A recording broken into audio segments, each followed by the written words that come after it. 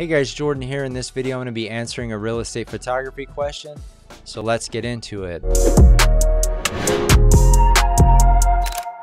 Alright, so today's question comes from Joe Caltier. I hope I'm saying your last name right. Thanks, Joe, for your question. And his question is it worth getting into real estate photography without a drone? And I say yes. You know, I think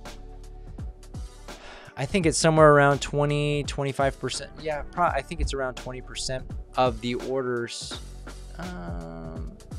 It might even be less. It's somewhere around there. Sorry, I'm double guessing my statistics, but that's about the percentage of orders that are that people order with drones. So there are a lot of orders out there that don't require, or the customer's not even thinking doing aerial photos. So there's big opportunity even if you don't offer aerial services.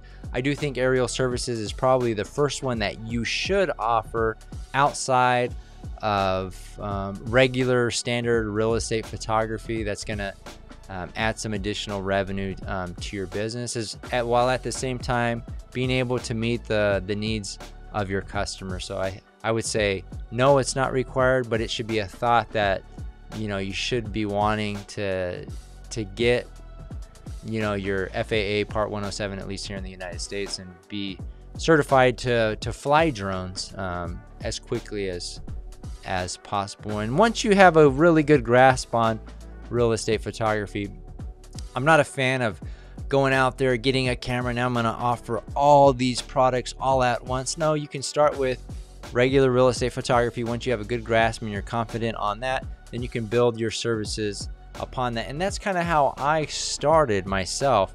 It's a short period of time where I felt like I had a good grasp on real estate photography. I started to offer or layer in additional products and services that I could offer to my customers after that. So anyways, hope that answers your question. If you got value out of this, hit the like button and subscribe to our channel as we consistently put out real estate photography content just like this. And as always, thanks for watching. We'll see you guys on the next one.